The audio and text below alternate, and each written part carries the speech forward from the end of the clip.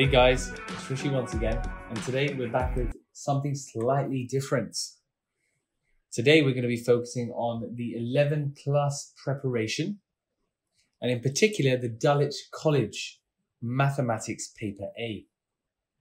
Now, Dulwich College is an independent day and boarding school for boys in Dulwich, London, and it's a member of the Eton Group and maintains an excellent reputation for its wealth of supporting activities and successes. Now, in today's video, I will be going through a paper, going through each individual question, so you can feel free to see exactly how I'm attempting these questions, giving you the tips and tricks to maximize the chances of you getting full marks. So just to give you a bit more information, the Dulwich 11 plus exam date for this year's cohort is 14th of December 2022. The exam type or the exam board they follow is the CAT 4, which is again your cognitive abilities test. Alongside that, you will also have the English and mathematics papers.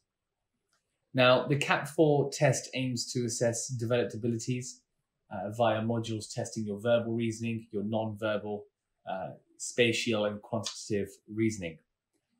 We then have our English paper, which examines the comprehension and writing skills, whilst the maths paper tests problem-solving abilities and arithmetic skills.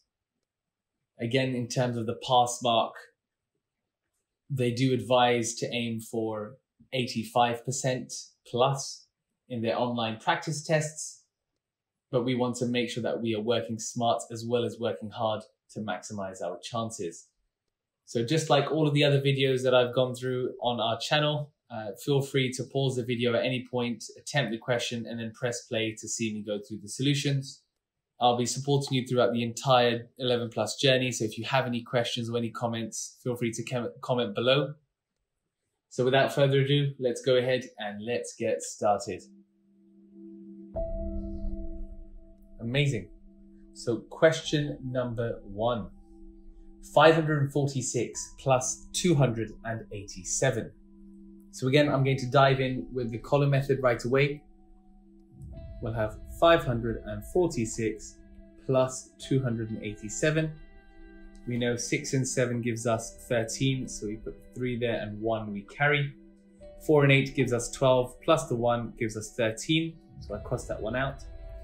And then 5 and 2 is 7, plus the 1 that we were carrying gives us 8, and there we are, 833. Okay, over to question 2. We've got 546 minus 287. So again, we'll go for the column method here.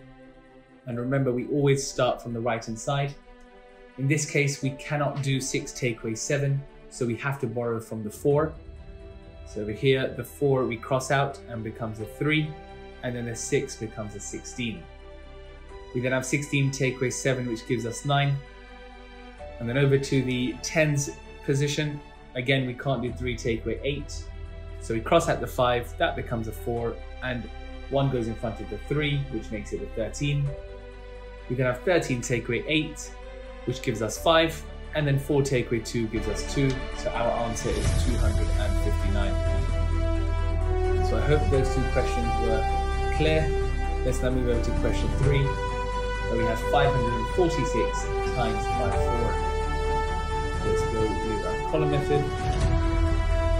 So we have 6 times 4, which is 24. Carry the 2. 4 times 4 is 16, plus 2 is 18. 5 times 4 is 20, plus the 1, which is 21. So all in all, we have 2,184. Okay, over to question 4. 2,184 divided by 7. So this is where we use our bus stop method. Again, remember that the first number, or even your numerator, would always go under the bus stop. So please remember, your first number always goes under the bus stop, and if you're working with a fraction, the numerator would go under the bus stop. And now we need to find out how many times 7 goes into 2,184. So we know that 7 doesn't go into 2, but 7 does go into 21 3 times. We then know that 7 goes into 8 once with a remainder of 1. And we can put the 1 next to the 4, in front of the 4. And then 7 goes into 14 twice. And there we have it, 312 as our answer. Marvelous. Let's now go for question 5. So calculate how much bigger 3 1/4 is than 1 3/4, writing your answer as a decimal. So the first thing we're going to do is convert our fraction into a decimal. So we'll take 3 1/4, and that gives us 3.25. We will then have 1 3/4, which will give us 1.75, and then we can subtract it as they are looking to find out how much bigger one is from the other.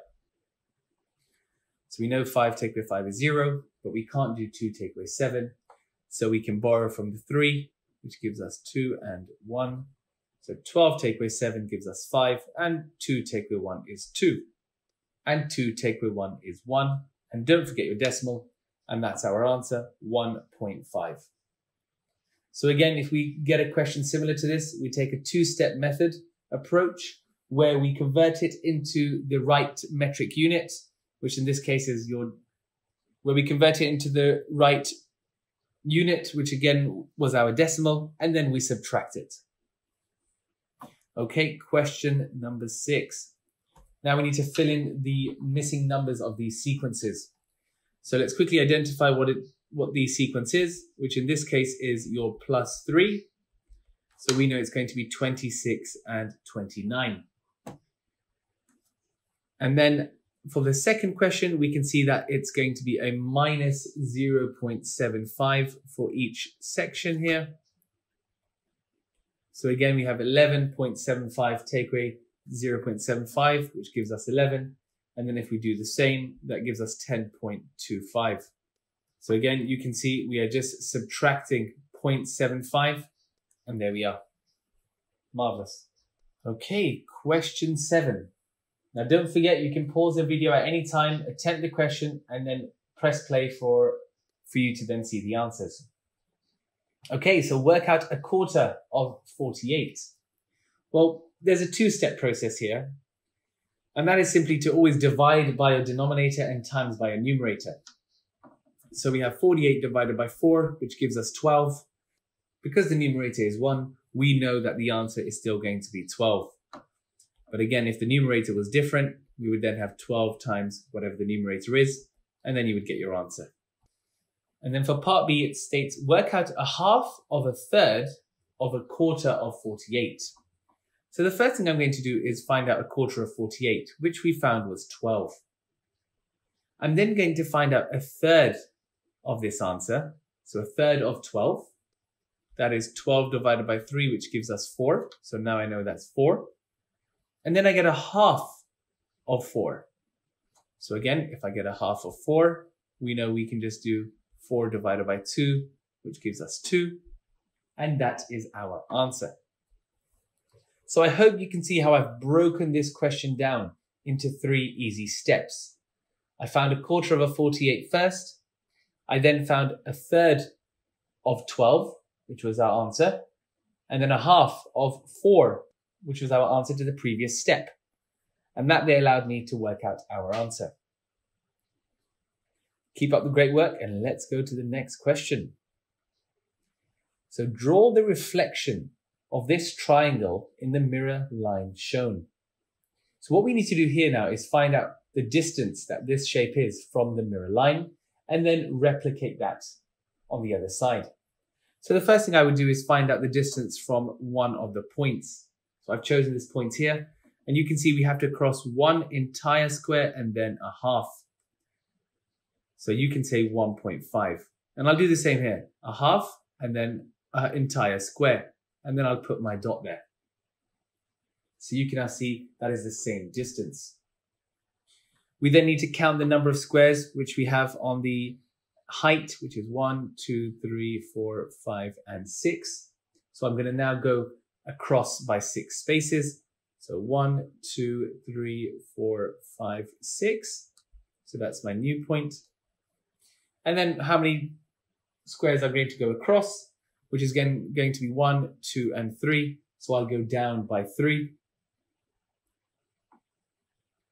And then I now need to join this up right away with my first point. And there we are. So now we can go ahead and erase this divider here. And we are good to go. And that there is your question completed. I hope that was clear. Let's now move over to question 9.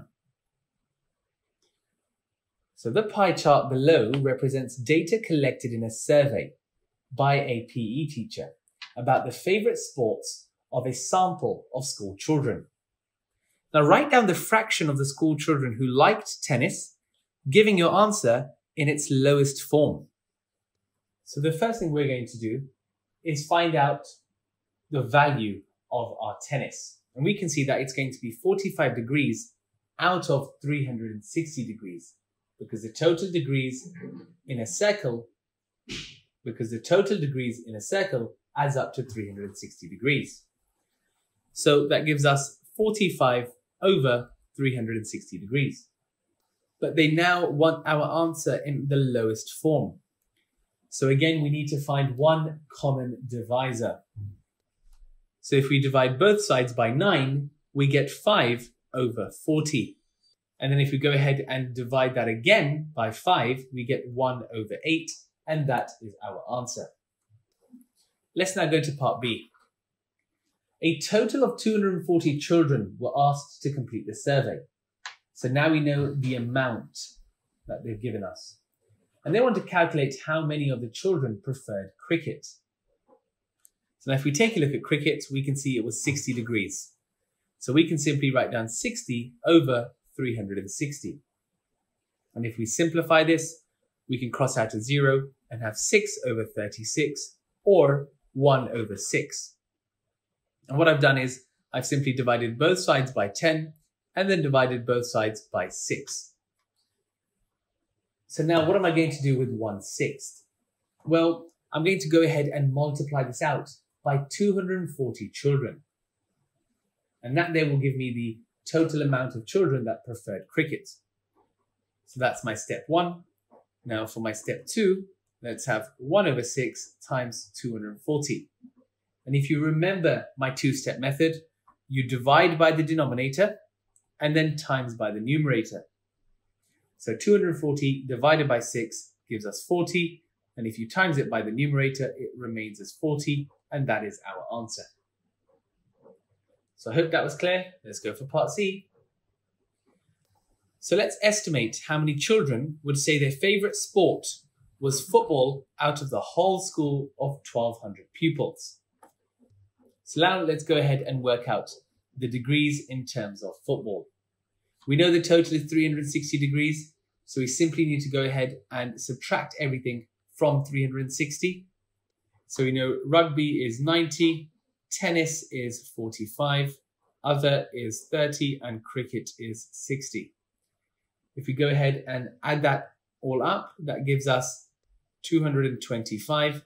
And if we subtract that from 360, that gives us 135.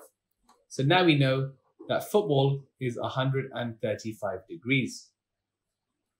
So all in all, we have 135 over 360 degrees.